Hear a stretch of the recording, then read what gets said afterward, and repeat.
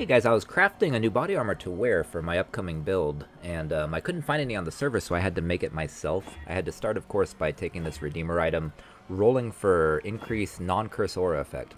And what I'm doing now is what I find to be the best way. You can chaos spam, you can use silver, I believe it's called Sacred Life Force at the crafting bench, at the harvest bench, to force on a second influence mod. But what I was doing was just trying to exalt and annul off until we got a double influence.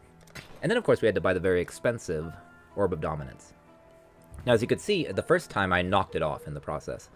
And then got it again, and then I went back and forth, annulling, exalting. And now, when we got the two influences, we had to have a 50-50 chance. We had to hit the non-curse aura.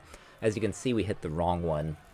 Basically sold that base, started over again, got it again. Got the non-curse tier 1 on an eye level 86 or higher, Val Regalia, which is the highest energy shield possible. Now, once I got it, I was able to take an Awakener Orb. I was able to now force on elevated spell crit chance. So I've elevated spell crit chance, I've elevated increased non-curse aura effect using the Orb of Dominance on both.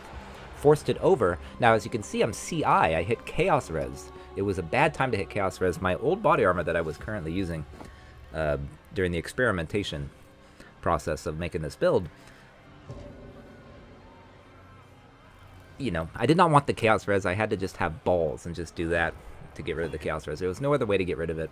Very dangerous. I don't necessarily recommend doing that.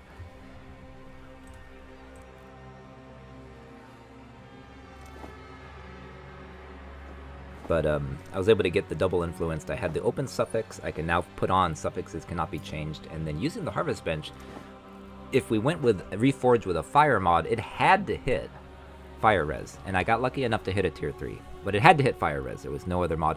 With lightning, you could accidentally get a shaper mod. Physical taken as lightning. And same thing with cold. Physical taken as cold. But I wanted to force on fire because I needed the res for self-use. Now, I didn't actually need fire res, but that could be changed later. Now, at this point, I needed to use Harvest Reforge defense, because I wanted to get the energy shield as much as possible, because we're CI, we need to stack energy shield big time. And so this is the process right now of me going back and forth, putting back on suffixes cannot be changed to protect our tier 3 res, and of course the two elevated mods that I wanted, the crit mod, the aura mod. So I went back and forth. And at this point, I got lucky enough to hit a tier 1% energy shield. Now, at this point, we could just call it quits, right? Just put this on right now, max energy shield. And I did this at first, and the reason is that this is a tier 3. This goes all the way to tier 11. If you just exalt on energy shield at this point to try to get plus to raw energy shield, you can get like plus 3, you can get plus 7. This way, I guaranteed 69. And so 69 is always nice. Now, of course, we needed to convert this over because we needed lightning res, not fire res. Easy to do. Costs a little bit of blue life force. And so now, of course, forcing on the plus to energy shield, I just went ahead, exalted, and this is just a pure YOLO exalt. It's all you can really do at this point, unless you play around with Exile, which was not worth it. As you can see, I hit a really unfortunate mana. I hit tier, what does that say? Tier 9 mana. Low mana. It was not what I wanted. And then, of course, we only had 599 energy shield. No faster starter energy shield, which is a suffix. I could have, by the way, instead of forcing on fire, I could have forced on a defense modifier and hoped I hit a suffix and hoped I hit faster start of energy shield recharge, which would also be very nice. But it was more risky, and I needed the res for my build.